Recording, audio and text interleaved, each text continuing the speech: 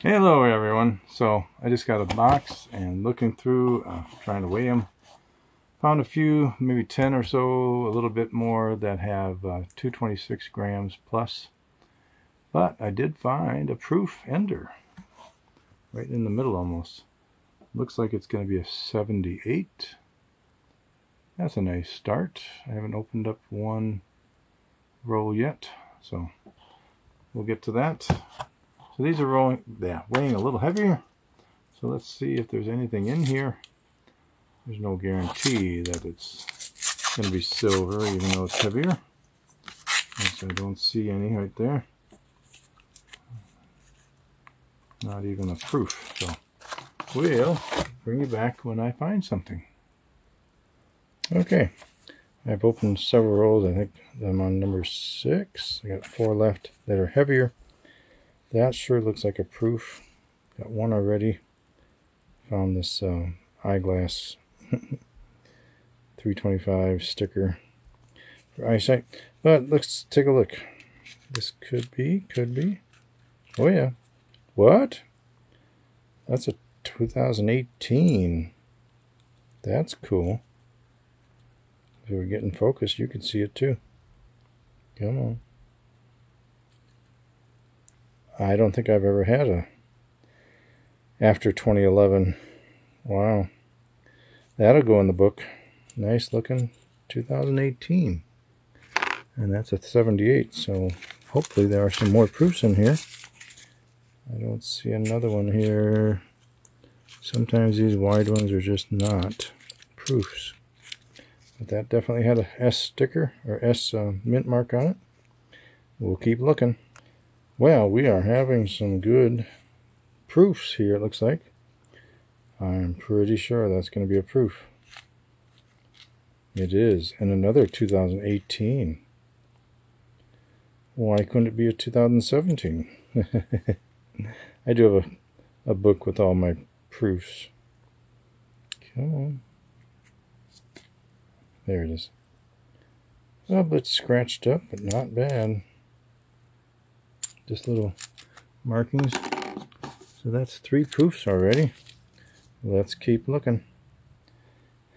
I still have 32 rolls left, and I think we got another proof here. And in between, I did find this 1971 golden paint job, a bit worn out. I wonder how wonderful it looked when it was freshly made. So this got to be a proof, right? Oh, it is. And it's not a 2018, but it's a 2013. This could be a little bit of a collection. All right, let's keep going. I hope to fill up my book then. I don't have very many in the last 10, 15 years. They almost all go back to the 80s and 90s. But I do have a bunch of 90s I don't have, so hopefully we'll find some tonight. Here we go. The very next roll. Looks like a 2023 and a proof next to it. I do believe. Okay. It is. And it's a 1989. That's cool. Year of one of my daughter's birth year. 1989. Whoops. So that'll be nice for a birth year set. Good deal. Alright, we'll keep on looking. Got 31 to go. Alright, I've only got 3 rolls left, but I think I have another proof. It's pretty wide. It's in good shape. Oh, but it's not a proof.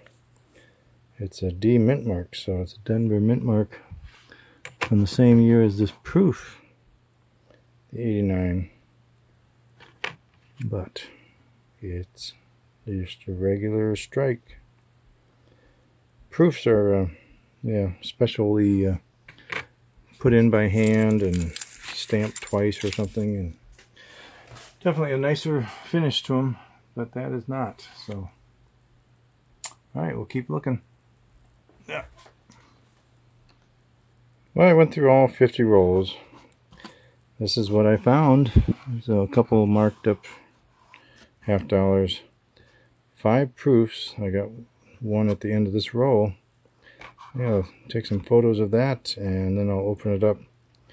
But here's a 2015 regular strike, and definitely proofs on this side. 89, 2013, and 2 2018s, along with the 78.